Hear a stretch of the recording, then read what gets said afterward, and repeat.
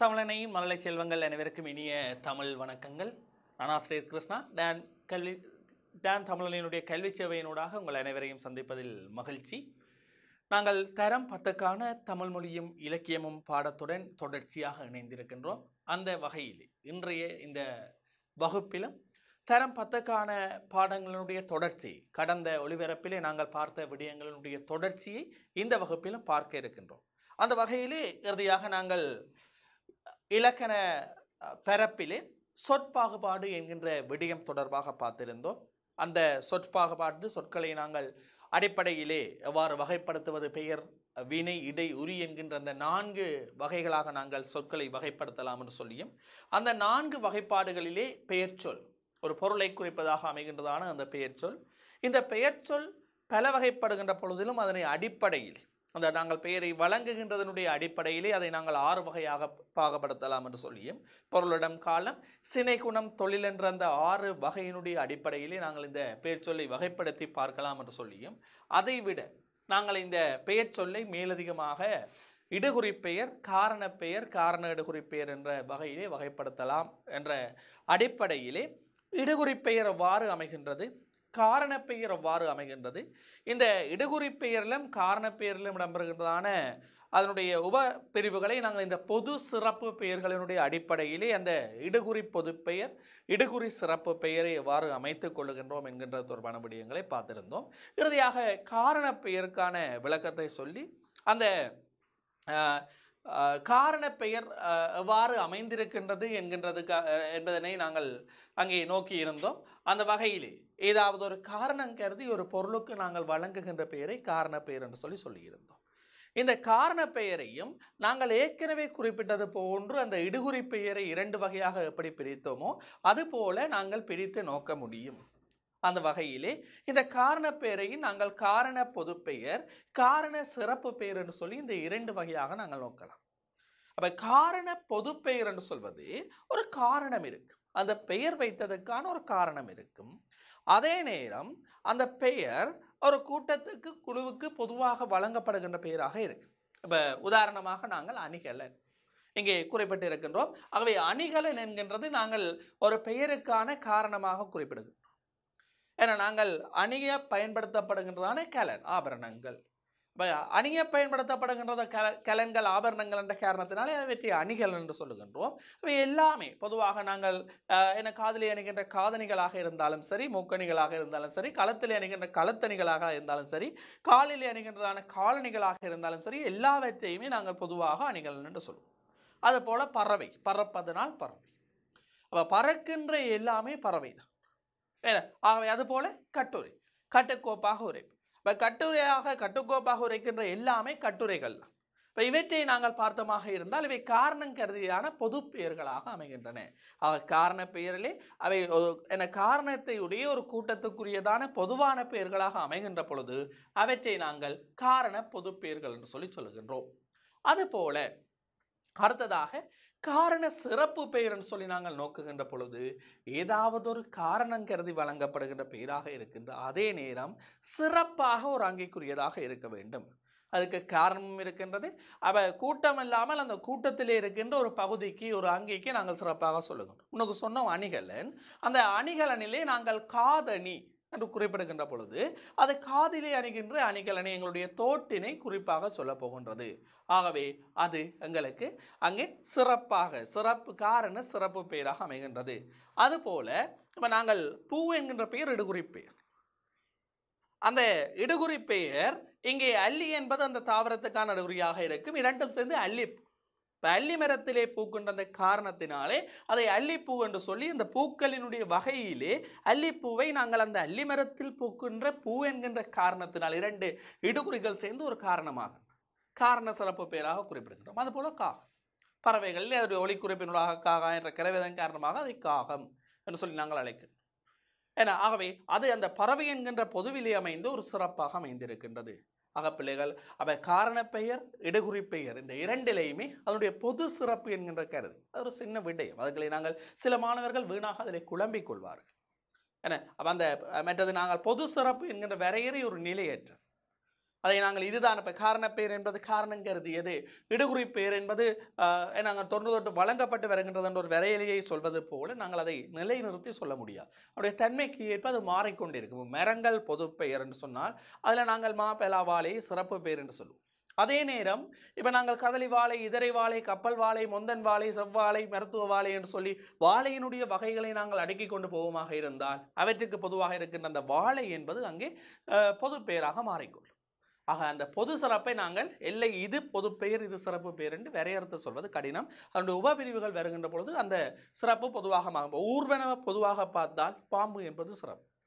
அந்த பாம்பினுடைய வகைகளை பிறகு நாங்கள் நாகப்பாம்பு, சாரை பாம்பு, பிடையன் பாம்பு என்று சொல்லி வகைப்படுத்த போவமாக இருந்தால் அங்கே இருக்கின்ற பாம்பு என்று நாங்கள் சொன்ன சிறப்பு பெயர் பொதுவாக மாறி அதனுடைய வகைப்பாடுகள் எல்லாம் எங்களுக்கு அங்கே சிறப்பு என்ற ரீதியிலே அமைந்து கொள்ளும். ஆகவே பொது சிறப்பை நாங்கள் சரியாக வகைப்படுத்த முடியாது. அதனுடைய தோற்றத்தை வைத்துக்கொண்டு அந்த பொது சிறப்பு என்கின்றதான வேறுபாட்டை சொல்லிக் கொள்கின்றோம். அதிலே தெளிவாக இருந்து கொள்ளுங்கள். ஆகவே காரணம், இடுகுறி அந்த இரண்டும் சம்பந்தப்பட்டதாக மூன்றாவது வகைப்பாடு அமைகின்றது காரண இடுகுறி பெயர். இன்றைய இலக்கணகாரர்கள் சில இலக்கணங்கள் இந்த காரண இடுகுறி பெயரை தவிர்த்து விடுகிறார்கள். குழப்பம் வேண்டாம், காரணம் இருந்தால் அது காரணத்துக்குள்ளே போகட்டும், இடுகுறியாக இருந்தால் இடுகுறிக்கிலே அமையட்டும் என்று குழப்பி விடுகிறார்கள். ஆனால் எங்களுடைய மரபியலில் வருகின்ற பொழுது பரீட்சைகளுக்கு வினாக்களிலே சில வேளைகளிலே இந்த காரண இடுகுறி பெயர்களை எங்களுக்கு வினவுவதுண்டு. ஆகவே அது தொடர்பான விளக்கங்களை நாங்கள் அறிந்திருக்க வேண்டியதான தேவை இருக்கின்றது. அந்த வகையிலே காரண இடுகுறி பெயர் பெயரிலேயே இருக்கின்றது காரண இடுகுறி பெயர். ஒரு காரணம் இருக்கு, அந்த பெயர் இருக்கிறதுக்கு ஒரு காரணம் இருக்கு. ஆனால் அந்த காரணம் அந்த பொருளுக்கு மட்டும் உரியதாக இருக்காது, அது பொதுவானதாக இருக்கு.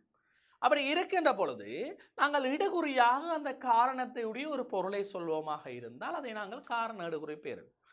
எல்லோரும் பொதுவாக சொல்வார்கள். இந்த நாட்காலி என்கின்ற உதாரணம் அதிகமாக நீங்கள் புத்தகங்களில் பார்த்திருப்பீர்கள், பெரும்பாலும் அந்த உதாரணத்தை பயன்படுத்தி இருப்பீர்கள். அப்போ பார்த்தோம்னு சொன்னால் நாங்கள் சொல்லுகின்ற காரணம் 4 கால்களை உடையது.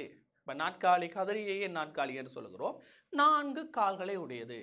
அப்போ கதிரைக்கு மட்டுமா 4 கால் என்று சொல்லி கேட்டால் இல்லை, மேசைக்கும் 4 கால்கள், விலங்குகளுக்கு 4 கால்கள். அப்போ 4 கால்கள் உடையவை நாங்கள் பலவற்றை பார்க்கிறோம். அப்போ பல பொருட்கள் 4 கால்களுடன் இருக்கின்ற பொழுது நாங்கள் இடுகுறியாக அந்த கதிரை என்கிறதை மட்டும் நாட்காலி என்று சொல்லுகிறோம். ஆக காரண இடுகுறி பெயர் என்பது பொதுவான ஒரு காரணத்தை உடையதாகவும் இடுகுறியாக காரணத்தை உடைய ஒரு பொருளை மட்டும் குறிப்பதாக அமையும் சொல் காரண இடுகுறி பெயராகும். இங்கே மீன் கொத்தி. இப்போ மீன் கொத்தி என்பது மீனை கொத்தும் காரணத்தினால் மீன் கொத்தி. இப்போ எங்களுக்கு தெரியும், ஒரு நாங்கள் ஆற்றங்கரை ஓரங்களையோ கடற்கரைகளிலேயோ இருந்து பார்க்கின்ற பொழுது மீனை கொத்துகின்றன, தவளை மெனிக்கவும் கொக்கு கொத்துகின்றது, நாரை கொத்துகின்றது, மீன் கொத்துகின்றது, இப்படியாக பல பறவைகள் அங்கே மீனை கொத்துகின்றன. ஆனால் எல்லா பறவைகளையும் நாங்கள் மீன் கொத்தி என்று சொல்லுகின்றோமான்னு சொல்லி கேட்டால் நாங்கள் எதை சொல்லுகின்றோம்? ஆக அந்த ஒரு பறவையை மட்டும் மீன் கொத்தி என்று சொல்லி சொல்லுகின்றோம். ஏன்னா அது போல முள்ளி, இந்த முள் இருக்கின்ற காரணத்தினால் முள்ளி.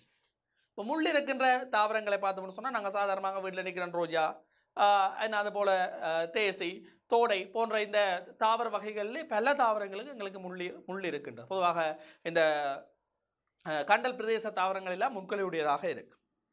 எப்படி இருக்கின்ற பொழுது எல்லாவற்றையும் நாங்கள் முள்ளியோ என்று சொல்லுகின்றோமா என்ற இல்லை, ஒரே ஒரு தாவரத்தை இடுகுறியாக நாங்கள் முள்ளி என்று சொல்லுகின்றோம்.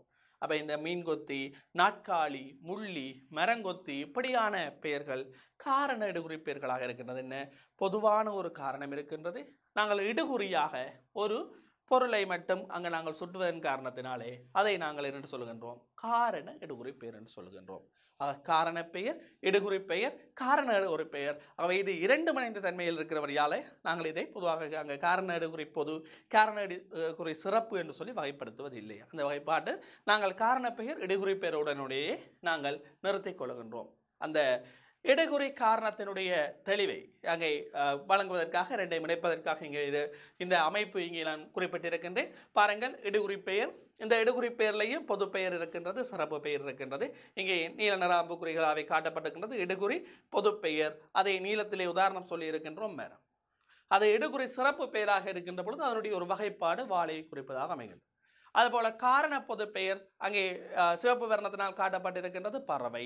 ஏன்னா அதே காரண சிறப்பு பெயர் அந்த பறவையிலே காகத்துக்கு நாங்கள் ஏன்னா அதனுடைய ஒலிக்குறிப்பு காரணமாக காகம் என்று அழைத்துக் கொள்கின்றோம்.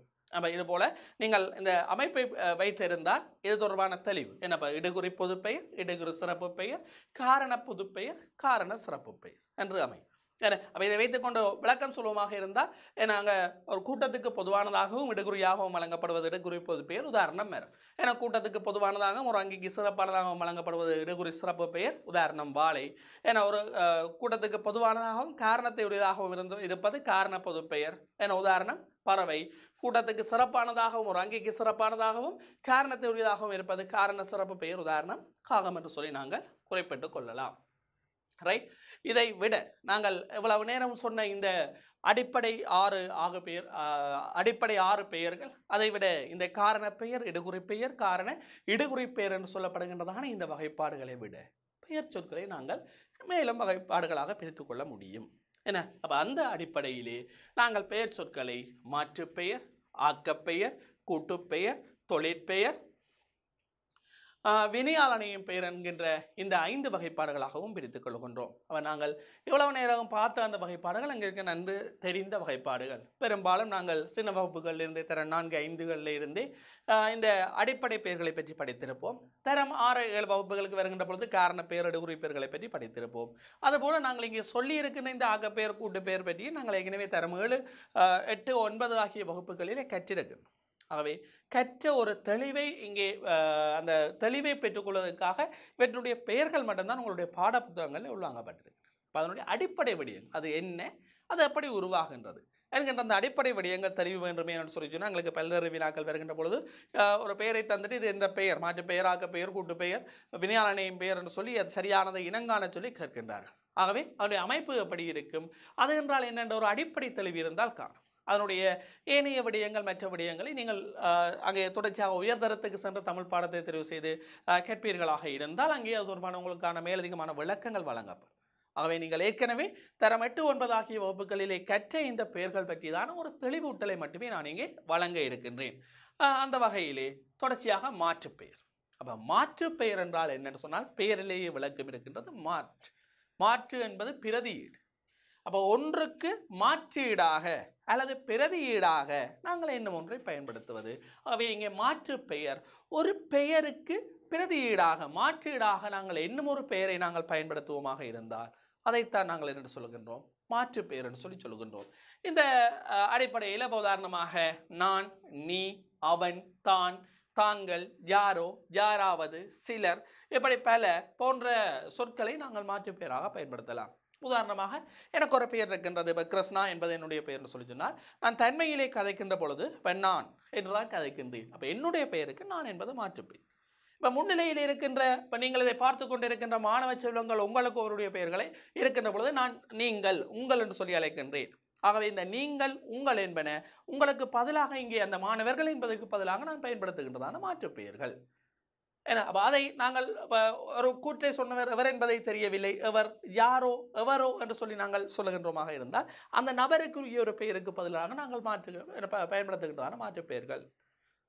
நான் வீதியில் பலவற்றை கண்டேன் அல்லது பல சென்றன, அங்கே அந்த அகரணை பொருட்கள் பலவற்றை பல என்பன அந்த பொருளுக்கு பதிலீடாக பயன்படுத்தப்படுகின்றதான மாற்று பெயர்கள். அப்போ ஒரு பொருளுக்கு ஒரு பெயருக்கு நாங்கள் பிரதியீடாக அல்லது மாற்றீடாக இன்னும் ஒரு பெயரை பயன்படுத்துகிறோமாக இருந்தால் அப்படி பயன்படுத்துவது எல்லாமே மாற்று பெயராகவே அமையும். இங்கே பாருங்கள், நாங்கள் குறிப்பிட்டது போல இந்த தன்மை முன்னிலை படர்க்கை பெயர்கள் அல்லது என வினா சார்ந்ததாக இந்த யாரோ, யாராவது என்கின்றதான பெயர்கள் அடிப்படையில் அமைகின்றதான சிலர், பல என அங்கே சிலவற்றை பலவற்றை போன்றதான இந்த பெயர்கள் இவைகள் எல்லாம் எங்களுக்கு மாற்று பெயர்களாக பயன்படும். என்ன அந்த அடிப்படையில் சில உதாரணங்களை இங்கே குறிப்பிட்டிருக்கின்றோம். கண்ணன் வந்தான். ஏன்னா அந்த கண்ணன் என்பதற்கு பதிலாக நான் இங்கே அவன் என்கின்ற மாற்று பெயரை பயன்படுத்தி அவன் வந்தான் என்று சொல்லுகின்றேன். விமலா, நான் நேற்று உன்னை கண்டேன் என்றாள். ஏன்னா அப்போ இங்கே விமலாவினுடைய கூற்று அதே இடத்திலே விமலாவுக்கு பதிலாக நான் என்கின்ற மாற்று பெயர் பயன்படுத்தப்பட்டிருக்கின்றது. அடுத்தது அந்த உன், அவர் சுட்டுகின்ற அந்த நபருடைய பெயர்களுக்கு பதிலாக உன் அல்லது உன்னை என்கின்றதான அந்த மாற்று பெயர் இங்கே பயன்படுத்தப்பட்டிருக்கின்றது. அதுபோல நேற்று பெற்றோர் கூட்டத்துக்கு சிலரே வருகின்றனர். அப்போ பெற்றோர்களுக்கான கூட்டம் நடைபெற்றது. அந்த கூட்டத்துக்கு இங்கே சிலர் என்கின்றதான அந்த மாற்று பெயர் பெற்றோர்களுக்கான பிரதியீடாக வருகை தந்த பெற்றோரை குறிப்பிடுவதற்கான பிரதியீட்டு பெயராக அல்லது மாற்று பெயராக அங்கே பயன்படுத்தப்பட்டிருக்கின்றது. ஆக நாங்கள் இந்த பெயர்களை சாதாரணமாக பயன்படுத்துகின்றோம். அப்போ நாங்கள் பொதுவாக எங்களுடைய பேச்சு வழக்கில் சரி அல்லது நாங்கள் எழுதுகின்ற பொழுது சரி இந்த என்ன நான் நீ முதலிய சொற்களாக இருந்தாலும் சரி அல்லது இந்த சில பல முதலிய சொற்களாக இருந்தாலும் சரி தாராளமாக பயன்படுத்துகின்றோம். அப்போ அந்த பயன்படுத்துகின்ற சொற்களுக்கு இங்கே இப்பொழுது ஒரு வரைவிலக்கணத்தை கொடுக்கின்றோம். அவ்வளவுதான். எங்களுக்கு தெரிந்தது இன்னது என்று நாங்கள் சாதாரணமாக பயன்படுத்தி கொண்டிருக்கின்ற விடயங்களுக்கு ஒரு வரைவிலக்கணத்தை கொடுக்கின்றோம். இலக்கணம் என்பதை அதுதான் பிள்ளைகள். எங்களுக்கு தெரியாதது. நாங்கள் புதிதாக ஒன்றை படிக்கவில்லை. நாளாந்த வாழ்க்கையிலே நாங்கள் தமிழை எங்களுடைய தாய்மொழியை கதைக்கின்ற பொழுது அல்லது எழுதுகின்ற பொழுது நாங்கள் பயன்படுத்துகின்ற இந்த சொற்களுக்கு ஒரு வரைவிலக்கணங்களை புதிதாக அது இருக்கின்றது. இப்போ கற்றுக்கொள்கின்றோம். உதாரணமாக நான் அப்பா என்று சொல்லுகின்றேன், அண்ணா என்று சொல்லுகிறேன், தம்பி என்று சொல்லுகிறேன் என்று சொல்லி சொன்னால் இந்த சொற்களுக்கு மெய்மயக்கத்திலே பார்த்து அப்பா அண்ணா உடல்நிலை மெய்மயக்கம், ஏன்னா தம்பி என்பது வேற்றிநிலை மெய்மயக்கம் என்று சொல்லி அந்த சொல்லுக்கு ஒரு இலக்கணம் சார்ந்து அதில் இருக்கிற மெய்யெழுத்து எப்படி வருகின்றது ஒரு இலக்கணத்தை கற்பிக்கின்றேன். அவ்வளவு. அதை சரியாக விளக்கி கொண்டோமாக இருந்தால் தமிழிலே எங்களுக்கு இலக்கணம் சுமையாக இருக்காது. இன்றைக்கு மொழி படிக்கின்ற பல மாணவர்களுக்கு இருக்கின்ற பிரச்சனை, நாங்கள் இலக்கணத்தை பெரும் சுமையாக பார்க்கின்றோம். இலக்கணம் என்ற உடனே ஏதோ பெரிய ஒரு பூதாகாரமான விடயம் என மாற்று மொழிகளை விட நாங்கள் ஆங்கிலத்தை இலகுவாக கற்றுக்கொள்ளலாம், சிங்களத்தை கற்றுக்கொள்ளலாம், ஆனால் தமிழிலே இலக்கணத்தை கற்றுக்கொள்வது கடினம் என்கின்றதான ஒரு தவறான மனப்பான்கு எங்களுக்கு பதிந்திருக்கின்றது. அதற்கு காரணம் அதை நாங்கள் சுமையாக நினைப்பது. ஆகவே நாங்கள் நாளாந்தம் பார்க்கின்ற அந்த விடயத்தை நாங்கள் அதற்கான ஒரு வரைவிலக்கணத்தை இங்கே கற்பித்து அதை உதாரணம் பண்ண இங்கே நான் சொன்னது போலதான இந்த நான் நீ அவன் முதலிய சொற்கள் சிலர் பல முதலிய சொற்கள் எங்களுக்கு தெரியாதா என்று சொல்லி கேட்டால் நன்றாக தெரியும். ஆகவே இந்த நன்றாக தெரிந்த இந்த சொற்களுக்கு நாங்கள் ஒரு வரைவிலக்கணத்தை ஒரு எல்லைப்பாட்டை கொடுக்கின்றோம். அதை ஒரு பெயருக்கு பதிலீடாக பயன்படுத்துகின்ற பொழுது மாற்று பெயர். அவ்வளவு. ஆக எப்பொழுது உங்களுக்கு இந்த மாற்று பெயர் தொடர்பானதான விடயங்கள் பூர்ணமாக தெளிவாக இருக்கும் என்று சொல்லி நம்புகின்றேன். தொடர்ச்சியாக நாங்கள் அடுத்த விடயத்திற்கு செல்கின்றோம். ஆக்கப்பெயர். அப்ப ஆக்கப்பெயர் என்பது ஒரு பெயருக்கு ஒரு பெயர் ஆக்கப்படுகின்ற பொழுது அதை நாங்கள் ஆக்கப்பெயர் என்று சொல்லுவோம். அப்ப எப்படி ஆக்கப்படுகின்றது? பெயர் அல்லது வினை சொற்களுடன் சில விகுதிகளை சேர்க்கின்ற பொழுது ஆக்கப்படுகின்றதாக அமைகின்ற பெயர்கள் ஆக்கப்பெயர்கள் ஆகும். அப்ப பெயர் சொற்களுடனும் வினை சொற்களுடனும் விகுதிகள் சேர்ந்தால் பெயர் ஆகுமா என்று சொல்லி கேட்டால் ஆகும். உதாரணமாக பெயர் சொற்களுடன் நாங்கள் ஆலி, சாலி, காரன், காரி, இயல், துவம் போன்றதான விகுதிகளை இணைக்கின்ற பொழுது அவை எங்களுக்கு ஆக்கப்பெயர்களாக அமைகின்றன. பெயருடன் விகுதி சேர்ந்தால் அது ஆக்கப்பெயராக அமைந்து கொள்ளுகின்றது. அந்த வகையில் ஒரு சில உதாரணங்களை குறிப்பிடுகின்றோம். முதல் சக ஆளி, முதலாளி. புத்தி சகசாலி, புத்திசாலி. தபால் சகக்காரன், தபாட்காரன். மீன் சகக்காரி, மீன்காரி. புவி சக இயல், புவியியல். சமத்துவம், சகோதரத்துவம், பெண்ணியம், பொருண்மியம் போன்றதான சொற்கள் எல்லாம் இந்த அடிப்படையில் எங்களுக்கு உருவாக்கியவை தான். ஒரு சில உதாரணங்கள் எடுத்துக்காட்டுக்கு இங்கே சொல்லப்பட்டது.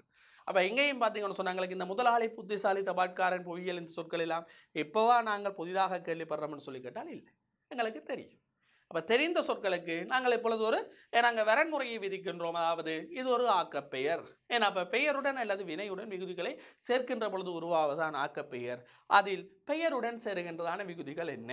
அப்போ பெயர் சொற்களுடன் எங்களுக்கு இந்த ஆலி, சாலி, காரன்காரி, இயல், துவம் முதலியான விகுதிகள் எங்களுக்கு பெயர் சொற்களுடன் சேரும். அப்படி சேருகின்ற பொழுது இந்த முதலாளி, புத்திசாலி, தபாட்காரன், மீன்காரன் முதலியான இந்த சொற்கள் உருவாகின்றன. இதனுடன் உதாரணமாக என்ன இந்த புத்திசாலி என்ற சொல்லுடன் தனம் என்ற சேர்ந்து புத்திசாலித்தனம் என்பது உருவாகும். முட்டாள்தனம், புத்திசாலித்தனம் என்று சொல்லுவோம். அங்கே தனம் என்கின்ற விகுதி. அந்த இடத்திலே புத்திசாலி சகத்தனம் என்று சொல்லிக் கொள்வோம். ஏன்னா பெயர்களுடன் இந்த பெயர் சொற்களுடன் சில விகுதிகள் இணைகின்ற பொழுது எங்களுக்கு ஆக்கப்பெயர்கள் உருவாகின்றன. எப்படி பெயர் சொற்களுடன் எங்களுக்கு விகுதிகள் இணைகின்ற பொழுது ஆக்கப்பெயர்கள் உருவாகின்றனவோ அதுபோல வினை சொற்களுடன் சி, இச்சி, வு, அம், எப்பு, வி, வை போன்ற விகுதிகள் இணைகின்ற பொழுது வினை அடிகள். அப்போ வினையடிகளுடன் நாங்கள் இந்த விகுதிகளை இணைக்கின்ற பொழுது அவையும் எங்களுக்கு ஆக்கப்பெயர்களை தருகின்றன. அவை வினை சக விகுதி சம ஆக்கப்பெயர் என்ற அந்த அமைப்பிலே அமையும். அந்த வகையில் சில உதாரணங்கள் முயல் என்கின்ற வினையடியுடன் சி என்கின்ற விகுதி இணைகின்ற பொழுது முயற்சி. மகள் என்கின்றதான வினையடியுடன் இச்சி என்கின்ற விகுதி இணைகின்ற பொழுது மகிழ்ச்சி. உயர் என்கின்ற வினையடியுடன் வு என்கின்ற விகுதி இணைந்தால் உயர்வு, உயர்வு, தாழ்வு என்கின்ற அப்படித்தான் அமையும். நீள் சக அம் நீளம், நீளம், அகலம், ஏற்றம், இறக்கம் என்பன வாறு அமையும். நடி சகப்பு நடிப்பு, நடிப்பு படிப்பு, தடிப்பு முதலிய சொற்கள் இந்த வகையில் அமையும். கோர் சகவை கோர்வை, கோர்வை போர்வை முதலிய சொற்கள் எப்படி அமையும். கல் சகவி கல்வி, கல்வி கேள்வி முதலிய சொற்கள் எப்படியாக அமையும்.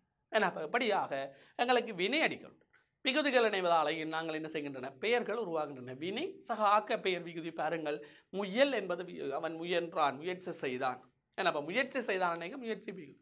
இப்போ முயற்சி செய் என்கின்றது அங்கே பெயர் சக வினை என்றது அடிப்படையில் அமைந்த கூட்டு வினையாக மாறிக்கொள்ளுகின்றது. அதையே நாங்கள் முயன்றான் என்று சொல்லுகின்ற பொழுது முயல் வினையடி. என மகிழ்ந்தார்கள், மகிழ்ச்சியாக இருந்தார்கள், மகிழ்ச்சியாக என்ன அப்போ அது அடைமொழியாக மாறிக்கொள்ளுகின்றது மகிழ்ச்சி என்ற பெயருடன்.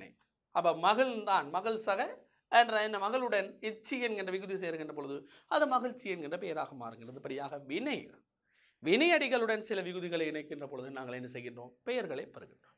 ஆக பெயர் சொற்களுடன் இணையக்கூடியதான நாங்கள் ஏற்கனவே சொன்ன இந்த என ஆலி சாலி காரன் காரி இயல்துவம் முதலிய விகுதிகள், அல்லது வினையடிகளுடன் இணையக்கூடிய நாங்கள் இங்கே சொல்லி இருக்கின்றன சி இச்சி வு என முதலியதான இந்த விகுதிகளை இணைத்து நாங்கள் ஆக்குகின்றதான பெயர்கள், இவற்றை ஆக்கப்பெயர்கள் சொல்லுவோம். ஆக நாங்கள் சாதாரணமாக அறிந்திருந்த இந்த உயரம், உயர்வு, மகிழ்ச்சி, முயற்சி, முதலாளி, தொழிலாளி, புவியியல், பொருளியல் முதலிய அந்த சொற்களுக்கு இப்பொழுது இலக்கணம் கற்பித்திருக்கின்றோம். அவை ஆக்கப்பெயர்கள். எப்படி ஆகுகின்றன சொன்னால் பெயருடனோ வினையுடனோ விகுதிகளை நாங்கள் இணைப்பதால் அவை ஆகுகின்றன என்கின்றதான இலக்கணத்தை இங்கே கற்பித்திருக்கின்றோம். இது தொடர்பாக தெளிவு ஏற்பட்டிருக்கும். மேலதிகமாக இது தொடர்பான விளக்கங்கள் தேவையாக இருந்தால் உங்களுக்கு கொஞ்சம் குழப்பமாக இருக்கும். என அடிப்படை தமிழ் இலக்கணம் என்ற இலக்கண நூலியோ அல்லது வேறு இலக்கண நூல்களிலேயோ சென்று நீங்கள் அதை தேடி படிக்கின்ற பொழுது அது தொடர்பான பல உதாரணங்களை பல விளக்கங்களை நீங்கள் பார்த்துக்கொள்வீர்கள். ஆனால் அது உங்களுக்கு மேலதிகம். உங்களுக்கு இது தொடர்பான விளக்கங்களுக்கு இவையே போதும். ஏன்னா இந்த விடயங்களை நீங்கள் கற்றாலே போதும். இது தொடர்பான உதாரணங்களை கொஞ்சம் நீங்கள் எழுதி பார்த்தீர்களாக இருந்தால் அல்லது இப்படியான சொற்களை கொஞ்சம் நீங்கள் தேடி எழுதுவீர்களாக இருந்தால் இது தொடர்பான தெளிவு உங்களுக்கு கிடைக்கும். ஆகவே அதை நீங்கள் கொஞ்சம் கருத்தில் எடுத்துக் கொள்ளுங்கள். தொடர்ச்சியாக நாங்கள் பேச்சொற்களுடைய அடுத்த வகைப்பாடான கூட்டுப்பெயர் என்பதற்கு இணைப்போம். எங்கேயும் பார்த்தீர்கள் சொன்னால் எங்களுக்கு பெயரிலேயே விளக்கம் இருக்கின்றது. பெயர் சொற்களில் இருக்கின்ற வகைப்பாடில் இருக்கிற சிறப்பம்சமோ என்னவோ நாங்கள் இலகுவாக அந்த பெயரை வைத்துக்கொண்டே விளங்கிக் கொள்ளலாம். முன்னுக்கு இருந்து நாங்கள் காரண பெயராக இருந்தாலும் சரி, இடகுறி பெயராக இருந்தாலும் சரி, மாற்று பெயர், ஆக்கப்பெயர், கூட்டு பெயர் எல்லாவற்றுக்குமான விளக்கங்களும் எங்களுக்கு பெயரிலேயே இருக்கின்றது. இலகுவாக சொல்லலாம். கூட்டுதல் என்று சொன்னால் கூட்டுதல், கூடுதல், சேருதல். ஆகவே கூட்டு பெயர் என்பது சேருகின்ற பெயர். அப்போ சொல் ஒன்றுடன் ஒன்று சேர்வதால் உருவாகின்ற பெயரை நாங்கள் கூட்டு பெயர். ஒன்றுக்கு பிரதியீடாக மாற்றினால் மாற்று பெயர், ஆகினால் ஆக்கப்பெயர் விகுதிகளை இணைத்துக்கொண்டு புதிதாக ஆகினால் ஆக்கப்பெயர். இங்கே ஏற்கனவே பெயர் இருக்கு. ஆகவே ஏன்னா ஒன்றுக்கு மேற்பட்ட பெயர்கள் ஒன்றோடு ஒன்று சேர்வதனூடாக புதிதாக ஒரு சொல்லை எங்களுக்கு உருவாக்கமாக இருந்தால் அதை நாங்கள் கூட்டு பெயர் என்று சொல்லிக்கொள்ளலாம். ஒன்றுக்கு மேற்பட்ட சொற்கள் ஒன்றுடன் ஒன்று இணைவதால் உருவாகும் பெயர் கூட்டு பெயராகும்.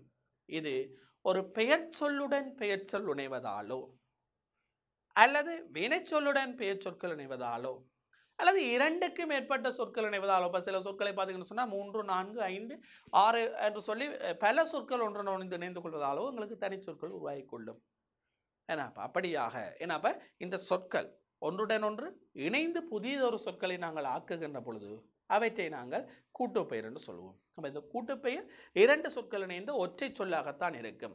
அது விகுதிகளை பெறுகின்ற பொழுதோ வேற்றுமை உருவுகளை பெறுகின்ற பொழுதோ தனி சொற்களாகத்தான் எங்களுக்கு அவை செயற்படுவதை நாங்கள் பார்க்கலாம்.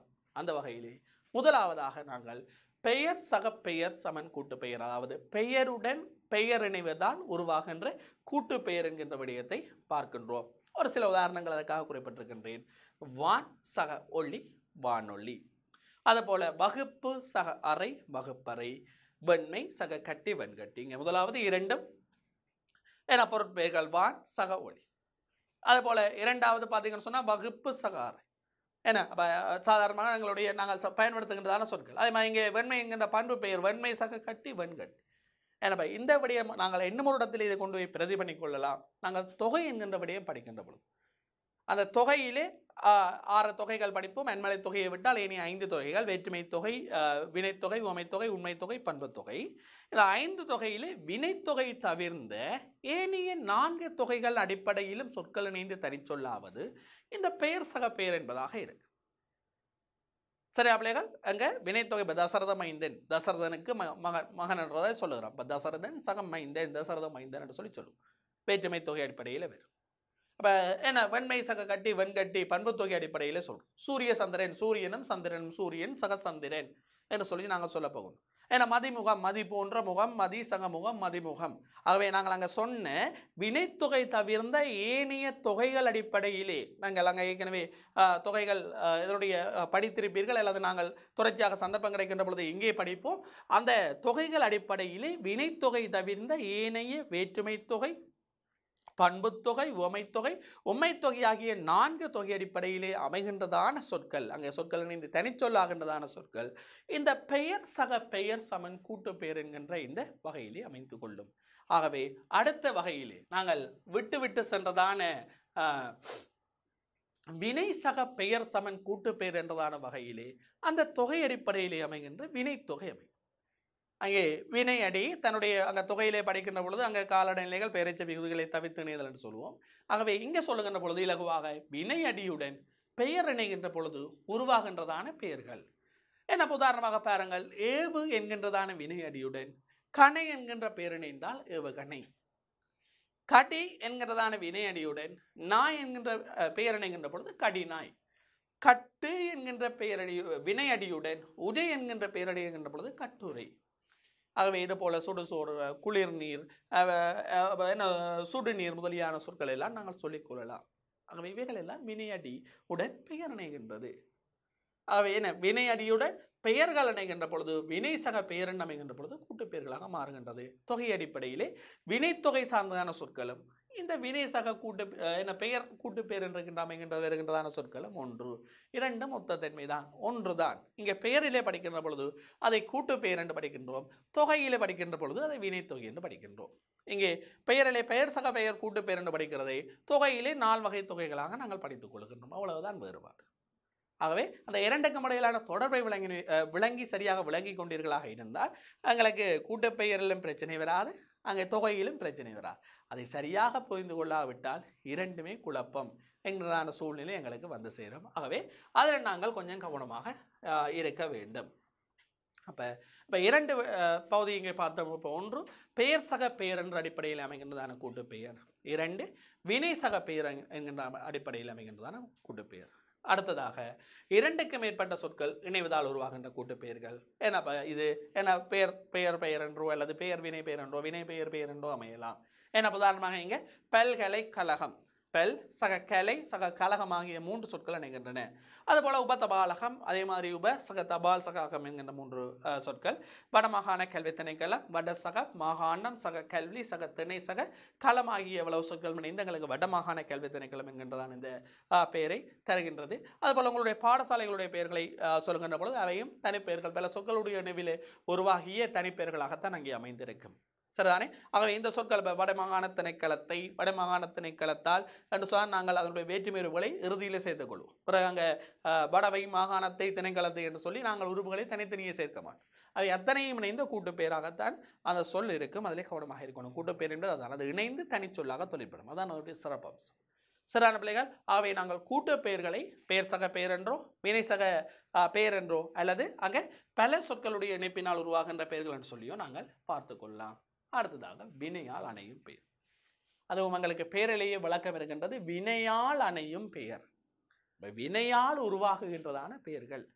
அதனால் வினையால் பெயர்கள் உருவாகுமான்னு சொல்லிக்கிட்டால் ஏற்கனவே பார்த்துட்டோம். அங்கே ஆக்கப்பெயரில் எங்களுக்கு வினையால் பெயர் உருவாகி இருக்கின்றது. கூட்டு பெயரில் எங்களுக்கு வினையால் பெயர் உருவாகி இருக்கின்றது. இங்கே தொழிற்பெயரிலே வினையால் பெயர் உருவாகி இருக்கின்றது. அடிப்படையிலே பார்த்தோம், இனியும் சிறப்பாக அதை பார்க்க இருக்கின்றோம். இங்கே வினையால் அணையும் பெயரிலும் வினையால் பெயர் உருவாகின்றது. அப்போ எல்லாத்திலையும் வினையால் பெயர் உருவாகுகின்ற பொழுது ஏன் வினையால் அணையும் பெயரை சிறப்பாக சொல்லுகின்றோம் என்று சொன்னால், இங்கே வினையடி வினைச்சொல் அப்படியே வந்து அது வேற்றுமை உறுப்புகளை ஏற்று பண்டைய வழக்கிலே எங்களுக்கு வினையால் அணையும் பெயராக இருந்தது.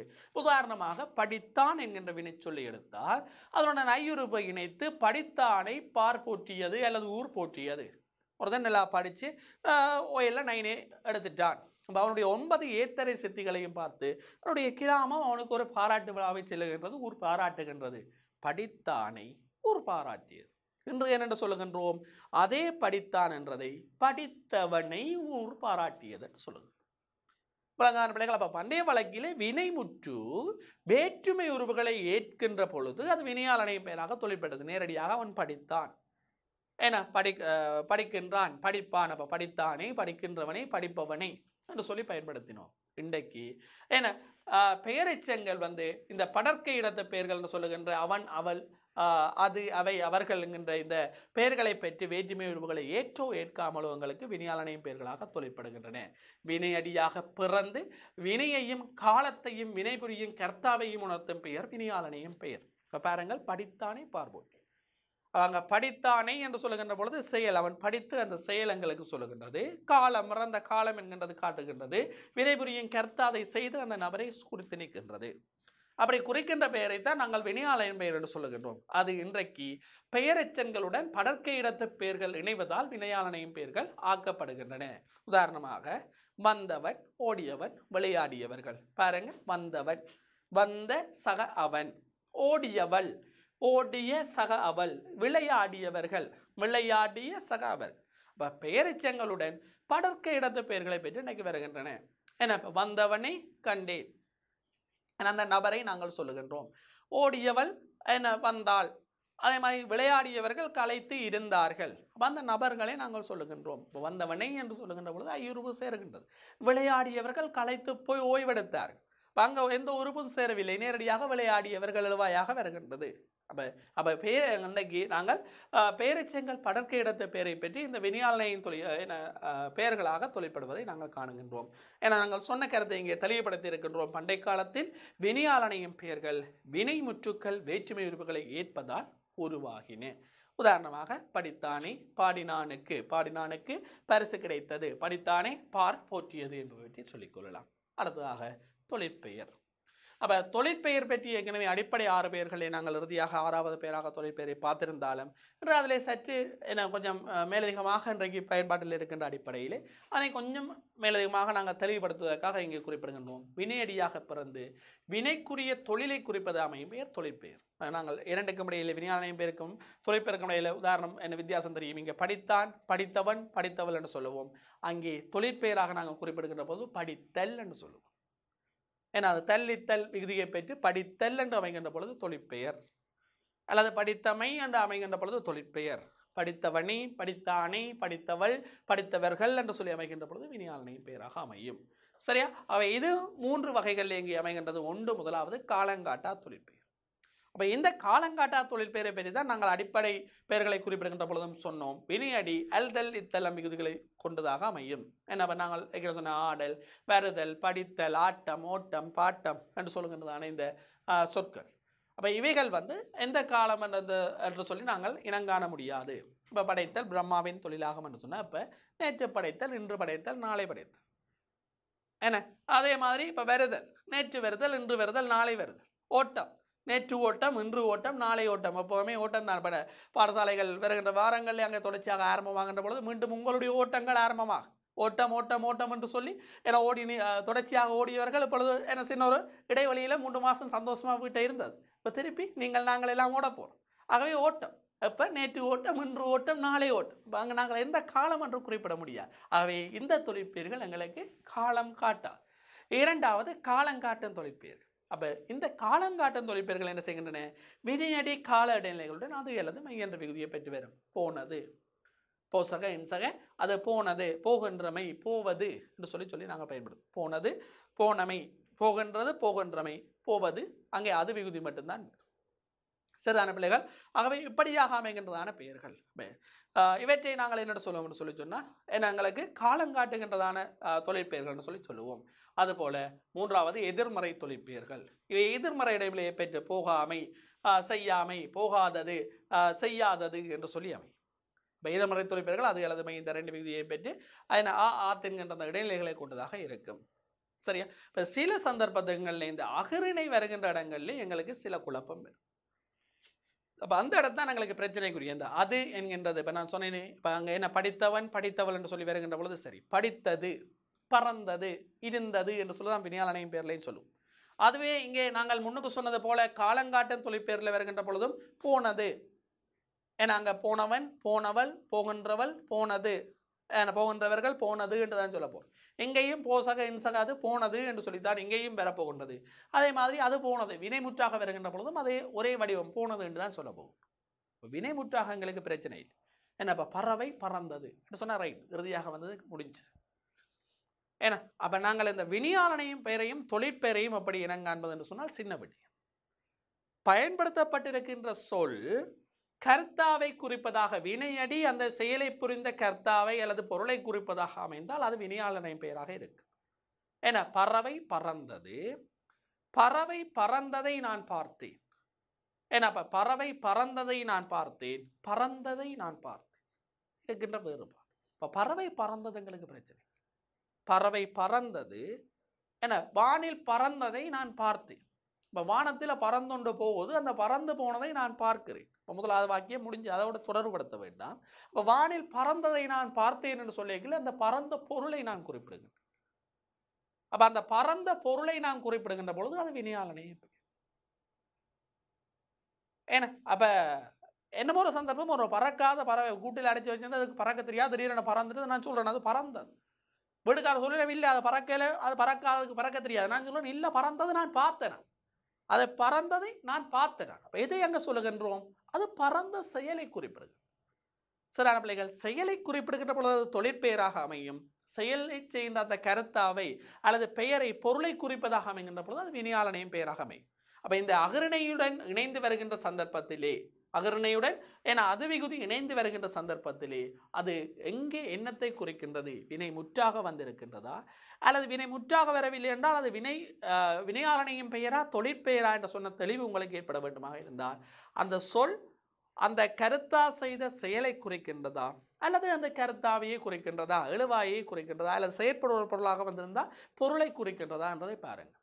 பொருளை குறித்திருந்தால் வினையாளனையும் பெயர், ஒரு பொருள் செய்த செயலை குறித்திருந்தால் அது தொழிற்பெயர். அந்த தெளிவு இருந்தால் உங்களுக்கு அந்த குழப்பம் பெறாது. அந்த வாக்கியத்தை பார்க்க போகிறீர்கள், அது என்ன தன்மையில் வந்திருக்கின்றது என்கின்ற தெளிவை வைத்துக்கொண்டு சொல்லும். ஆகவே அந்த குறிப்பை தான் இங்கே இட்டிருக்கின்றேன்.